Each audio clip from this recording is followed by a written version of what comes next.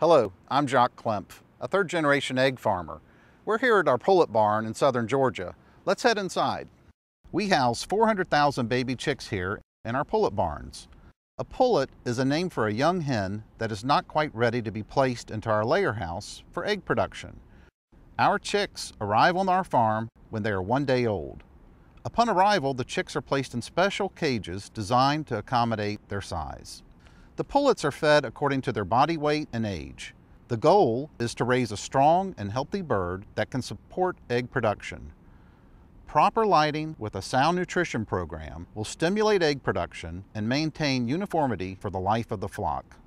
Once our pullets are between 16 to 18 weeks of age, we transport them to our layer houses where they will become acclimated with their new caged housing and begin their production cycle. The first eggs are small eggs, and many of those eggs are exported to Asia, where the demand for smaller eggs is strong.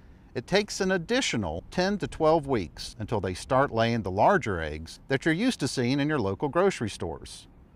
Before any birds are placed into our pullet facilities or laying facilities, we adhere to a very strict disinfecting process to ensure good health to our birds. We take great pride in raising our chicks here on the farm because just like children, they need a healthy start in life. And that way we can ensure the best products from our farm to your home.